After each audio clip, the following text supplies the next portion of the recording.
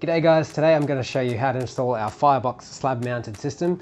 Now these are suitable for header wall penetrations above apartment entries or riser shafts, basically anywhere that you want to build in your fire protection from the start of the project. Now the FyreBOX has a detachable lid which will attach to the slab first. Put the bottom section and the foam plugs down for later use. Now when you're installing the top plate of the FyreBOX to the underside of the slab, you need to use the approved fixings, and they are M6 Dynabolts or M6 screw-type masonry anchors. Otherwise you can use powder or gas actuated shoot-in nails.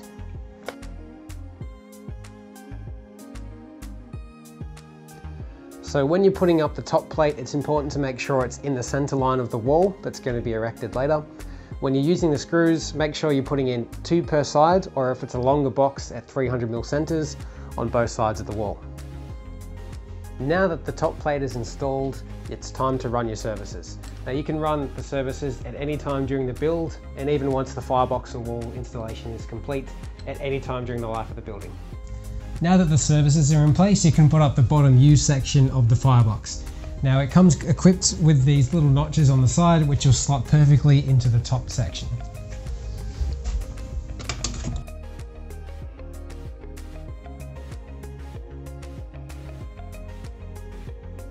Now in today's video we'll be simulating a plasterboard wall install, and if that's the case, you need to install the head track to go around the perimeter of the FyreBOX and continue on to the other side.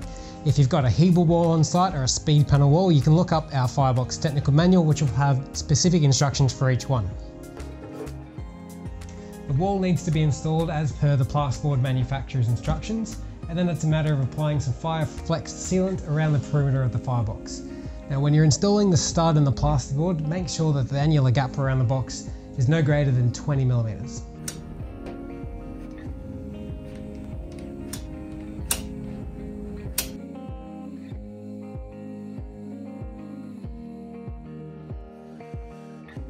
Now in situations where you're going to use the 3-sided T-wrap, so anywhere above 60 minutes FRL, you're going to want to leave the sealant flush with the wall. But if you've got a 60-minute application where you're going to wrap the surfaces only and not the box, you need to put a fillet of sealant 25 by 25mm all the way around the outside.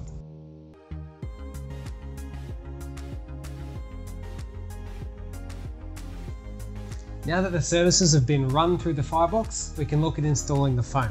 Now the best way to cut it is down the middle in half with a short serrated blade. A hacksaw blade works perfectly for this. So I'm just going to notch it down the middle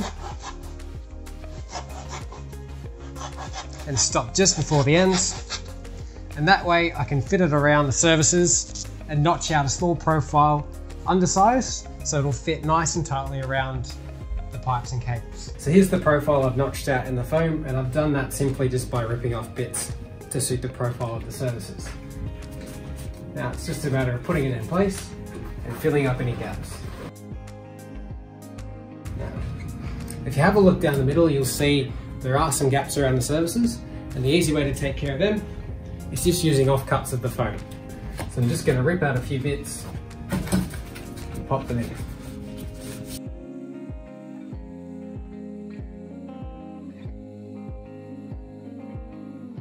Now at the end of the day, you don't want to see any daylight through the box once you've fit the foam plugs on both sides. Now if you do have a cable tray running through the FyreBOX, you will notice that there are some lips on these cable trays where you can see straight through. So it's important to plug them up with a bit of foam or our acrylic or intumescent sealants.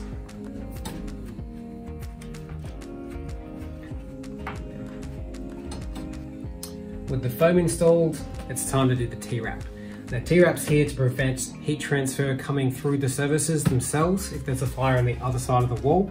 Now firewalls are rated for both directions, so I do have to do this step on both sides of the wall. For FyreBOX slab mount applications, T-wrap actually comes in pre-cut strips, so that's what we'll be using today.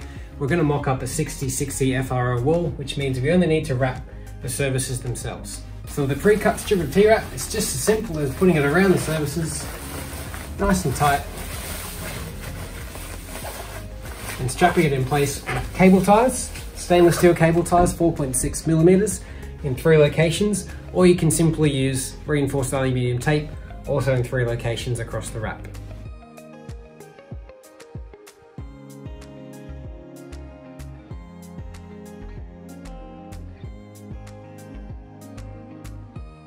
Now that's the T-wrap complete for this 1 hour wall. If you've got a wall that's rated higher for 90/90 or -120/120, there's a separate way you install T-wrap where you have to cover the orange casing of the FyreBOX as well and tie the T-wrap back into the slab as shown on the screen now. Now some builders will require you to put penetration labels and stickers on your penetration systems. They'll go directly underneath the FyreBOX for future inspections. We also supply our FyreBOXes with the sticker, which gives future sites and maintenance managers some information about how to run services through the FyreBOX at a later date. That's all for today, guys. If you have any questions or queries, please feel free to contact us at technical@tgroup.com.au or visit our website tfyre.com.au to find all the product information, all the test reports, and everything you need to complete your FyreBOX installation.